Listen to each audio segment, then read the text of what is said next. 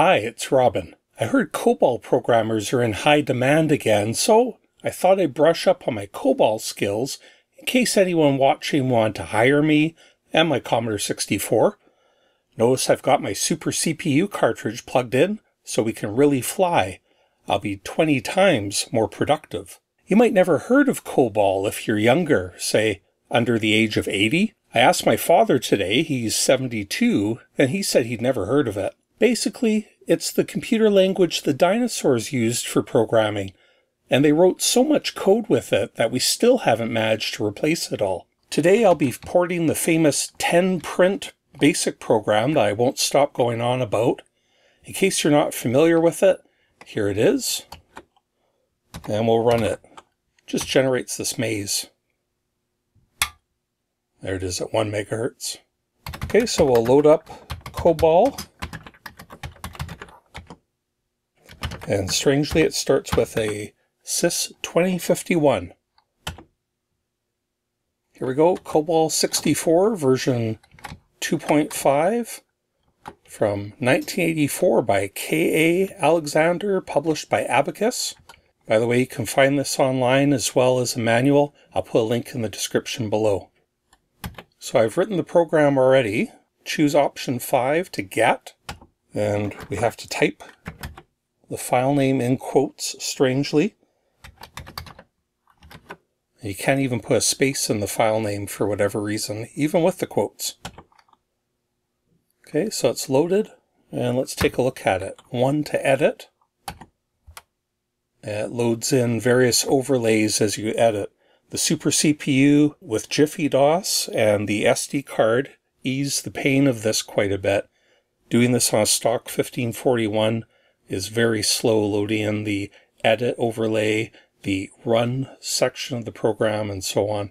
Okay, and we'll actually switch down to 1 megahertz while we're using the editor because it's almost too fast. Just in case you're not convinced how great COBOL is, just looking here in the manual, Chapter 3, COBOL Advantages. The long list of COBOL advantages is derived chiefly from its intrinsic quality of permitting the programmer to state the problem solution in English prose and thus provide automatic program and system documentation. When users adopt well-chosen data names before attempting to program a system, maximum documentational advantages of the language described herein are obtained.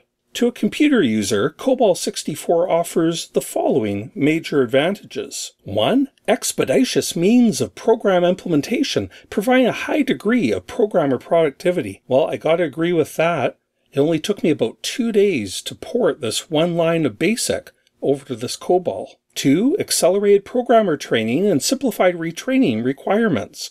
3. Reduced conversion costs when changing from a computer of one manufacturer to that of another. 4. Significant ease of program modification enhancements due to the high level of readability. 5. Documentation which facilitates non-technical management participation in data processing activities. And 6. A comprehensive source program diagnostic capability which includes tracing, breakpoints, and single-step features. Alright, so we'll list the program. And there it is. Not much to it. So let's go through it. Then you can list and press the stop key. And let's go through this step by step. COBOL requires several different sections. The identification division, by the way, this is a version of COBOL 74, not the new COBOL 85. Yeah, those are years from the 1900s. Identification division. And this is where we give the program the name. The program ID, 10 print. And yeah, these periods are required at the end of each noun or paragraph. Oh, and these are the line numbers over here. They don't have to go up by 100, but that's what the renumber command built into COBOL 64 does by 100s. And yeah, you use them just like basic line numbers. Environment division. The configuration section, and this is where we can tell that our source computer is a C64, and so is the object computer. I don't think it would do anything different if we typed like HAL 9000 there, but anyway. this is the data division. You can also define files here, but we won't be using files today. And the working storage section, this is where you define your variables. This 77 is the level number. All variables in COBOL have a level number, and normally you would put like level 1, level 5, and you can kind of nest variables, but we're not going to be doing that today. So this is where you name your variable, but I should stop using the word variable. The correct word is picture. So this one's, the name is work. It is a pic, which is short for picture. And you know, I haven't found a definite explanation for how the word picture got chosen. I assume it has something to do with how this is the representation of the variable. Okay, and this bizarre thing is how you actually define the variable. This is a numeric variable, and the number 9 indicates that it's a digit from 0 through 9, and there are going to be 7 in a row of them, and then the V marks where you want the decimal place to be, and then another 7 digits after it. And this is going to be our work variable. I'll explain what we're doing with it more, and we're going to give it a default value of 0. Now here is another variable called seed, and it is just going to be a number between from 0 up to 1 non-inclusive. So basically it's just a decimal point and then 7 digits afterwards. And we're going to default it to 0.1. And this is going to be used in our random number generator. COBOL doesn't have a random number generator. At least COBOL 74 for the 64 doesn't. So we're going to have to make our own. This is why this took me a while. Okay, and this is kind of extra, but I'm going to keep a counter so that we can fill the screen a set number of time. We're going to draw a set number of slashes. So we're going to keep a 4-digit integer for that and set to 0. And this is how the manual said if you want to print PETSCII characters, like this is character 13, carriage return, then this is the correct way to do it. Define it, character 13, and pick X. X's are used for characters in the variables. So it's just a single character set to PETSCII value 13. And here we're defining 205 and 206. This is just, again, the name of it, character 205 and character 206. And we're just defining them. I couldn't figure out any other way of printing these special characters. Those are the slashes that make up the maze. All right, now we're going to list from 1400 on. And this is also a little extra, just keeping a couple more integer variables. Well, that's what I'm calling them. Again, they're just numeric values for left and right. And we're just going to keep track of the 2 slashes. And at the end of the run, we're going to get a report back about how many left and how many right slashes we used, just to see how good our random number generator is. Okay, and we're defaulting those to 0. So there is some extra code in here that wasn't in the C64 original. All right, now the big moment, the procedure division. This is where your actual code is. So far it's all just been defining everything else, but here's the actual code. And then we're going to name our paragraph or section startup. I believe that could be anything you want. And then this is another label, count loop, and this marks the beginning of our loop. This was some debug code, but I left it in here.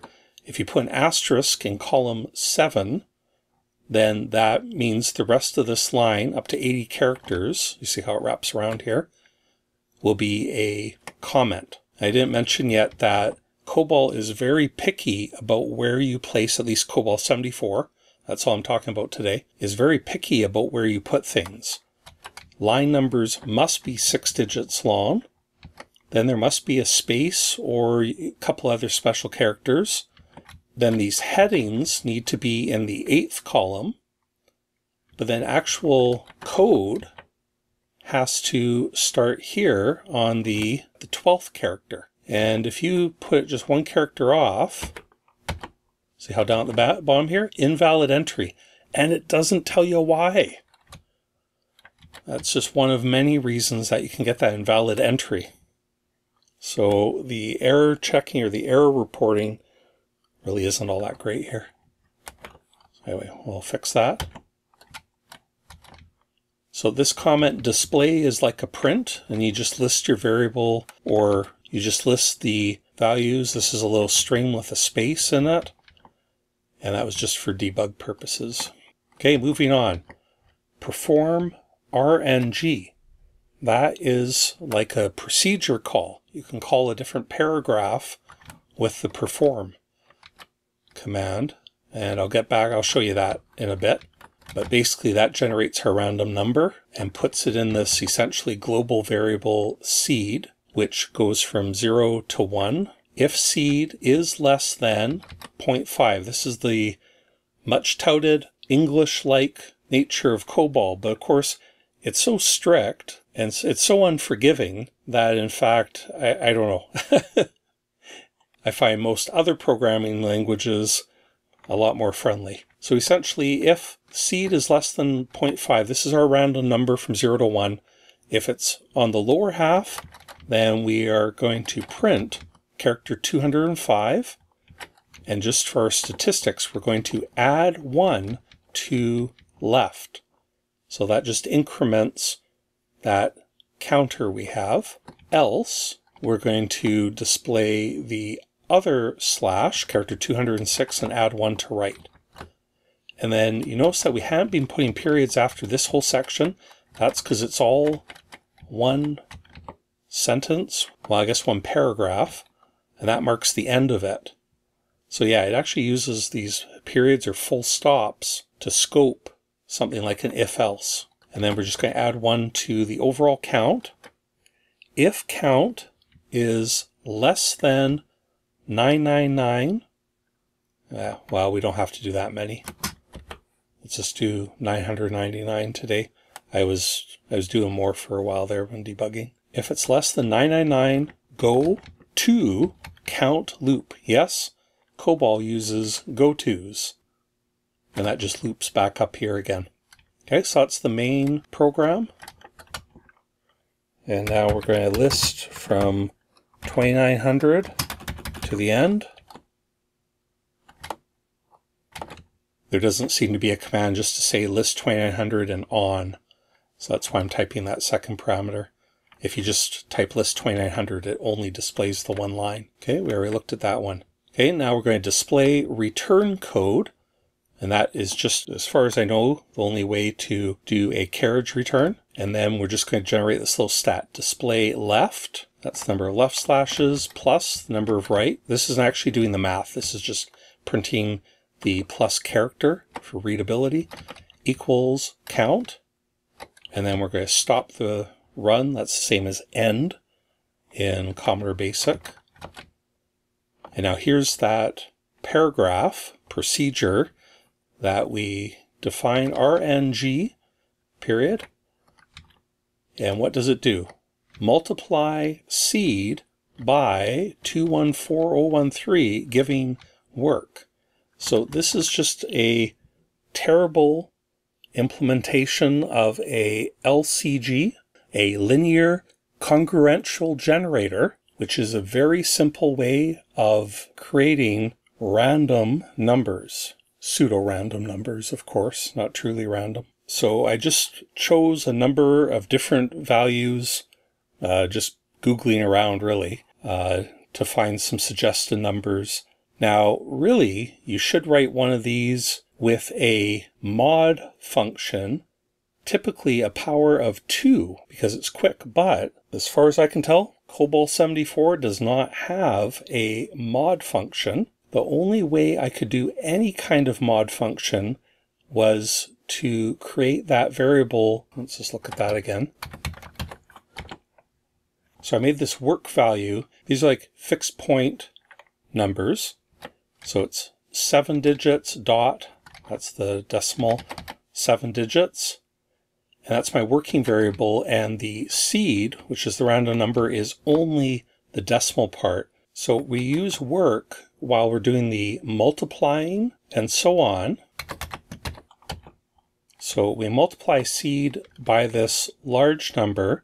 That's going to take that value between 0 and 1, multiply it by quite a bit. Then we're going to add this fixed decimal value here. And we're doing this all in work, which is the bigger variable that can handle numbers up to, 7 digits. So up to just shy of 10 million. But then we move work into seed, which just truncates everything. So essentially this is like our mod function, because I couldn't find any way to do a mod otherwise. And there are optional clauses here to either round or to catch errors due to overflow. So it is capable of doing more serious work, but we don't want that today. All we want to do is essentially make this into a mod function.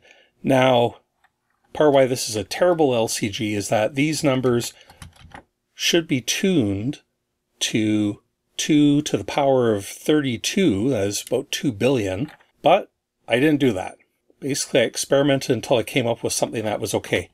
You are welcome to grab a copy of COBOL 64 and show me your working solution. I will check that out. And if there's a really good one, I'll probably make a video for my second channel showing that. Okay, and then when this paragraph ends, again, you notice I don't have any full stops after these, but there is one here. That indicates it's the end of the paragraph, and control returns back to where we first called this. And finally, end prog. The example did that, so I did it too. I guess it's necessary. All right, once we're done, we type exit. Warning, new save required. Press return. Okay, so it's saved. And now we are going to run this. So it loads up the syntax checker. And while I was writing this, boy, did I ever get a lot of errors. And that was really tedious waiting for this. But new save required again. Not sure why, but we don't have any errors here. Searching for, I believe that chord is COBOL run debug module. And strangely, you don't press, all these other times we've been pressing return. This time we have to press return to abort or any other key to continue. Okay, so here we go. Let's run our program. What?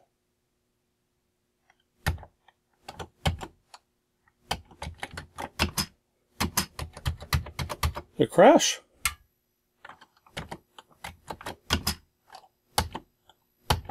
I think it crashed.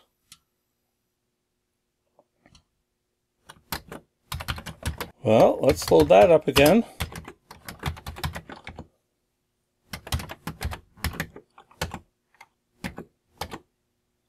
Load 10 print.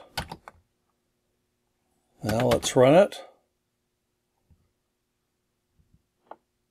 Here we go. Back down 1 megahertz. Yay! There's 10 print. Oh yeah, by the way, I'm a dinosaur too. Here is the COBOL I did in university in 1992. Wasn't I smart? Look, it was installed in Robin's room. Confidential. And there's that old AS45. Program to calculate the proposed wage increase for the nurses. So that was fun. There we go.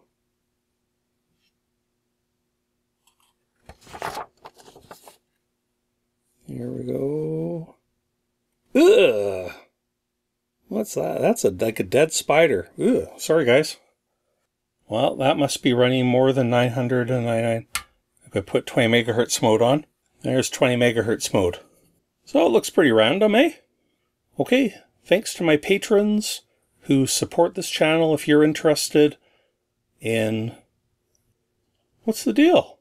Why didn't it print the stats?